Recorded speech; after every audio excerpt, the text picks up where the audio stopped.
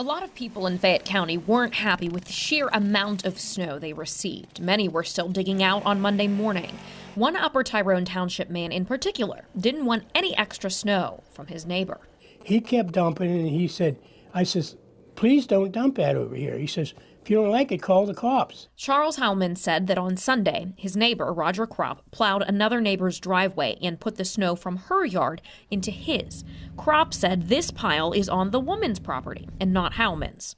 It's a childish situation, okay?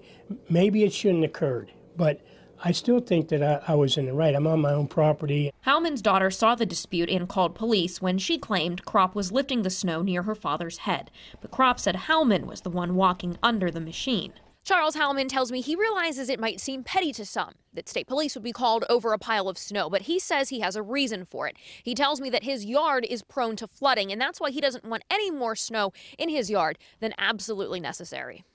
I have a low spot here. I get everybody's water, and I have enough snow in there right now. Kropp didn't want to go on camera, but said he and Howman have a history of disputes.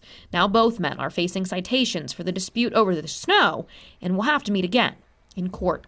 In Fayette County, Ashley Hardway, Pittsburgh's Action News 4.